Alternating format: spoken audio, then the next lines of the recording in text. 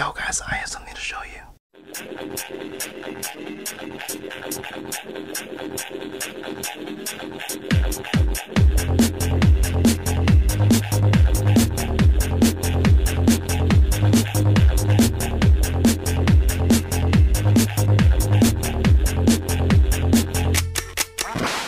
Yo, my lighting is really bad. I'm really sorry. I'm gonna fix it, I swear.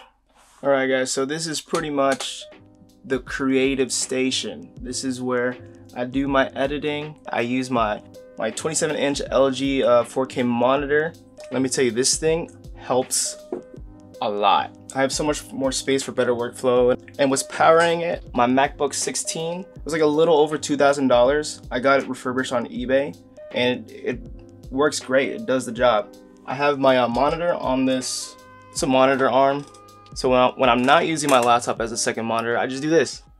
You know what I mean though. Oftentimes I'll use it as a second monitor, not just for editing, but if I want to like multitask. I'm still learning how to like edit stuff. So I'll actually use it to watch tutorials. My last laptop, it was a MacBook Air. I was doing all my editing on that. You couldn't split screen it. I kept having to go back and forth. If you're ever doing creative work and you're multitasking, go with the Pro. Don't use an Air. That's not what it's made for. But if you have an Air, and it's always something good to start with. But if you're getting a little fancy with your videos, yeah, definitely move up. And what's holding my laptop is this stand by Design. I wanted a laptop stand that was adjustable so that I can make it the same level as my monitor. And at first I had my laptop right over here. But believe it or not, it's a little bit more exhausting for my eyes to go up and down, like to constantly look up and down, than to go like left and right. Is that just me? Is that other people too? I don't know. Leave a comment down below if you agree with me, please.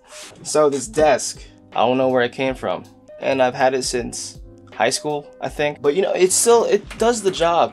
This thing is like underrated. I don't see it on a lot of desks, or at least in a lot of desk setups nowadays. Because my desk isn't that long, I just use this as like an extension. It does like a nice level drop from my shoulders. So I'm not like... I also have my AirPods here. I pretty much just use these for when I'm like working out, or whenever I'm doing whatever that doesn't involve me having to really listen to like sound and stuff. And when I do need to listen to that stuff, that's when I use these noise canceling headphones. These are the Sony's W8 M3s. Well, I don't like wearing noise canceling headphones when I'm in public because there's a lot of shit that goes down, and if you don't hear it, then I even feel uncomfortable when I'm facing my wall and I'm editing because my back is facing the door. I don't know who's gonna walk in and slit my throat. So for my edits, I use the Logitech MX Master 3. Yo, if you do any type of editing work, this increases workflow tenfold. The scrolling thing, don't even hear it, but it's going like 1,000,000 miles per hour. It's really satisfying to use, actually. You can customize the settings to a specific software. For example, I've customized it to Premiere, and I just have all the main shortcuts that I use all over here. So I'm like editing with one hand over here. Sometimes I just be like, done. Also, the battery, I've only charged this like once. After charging it for 1 minute, you have like 3 hours of use. That's insane. What else do I got here?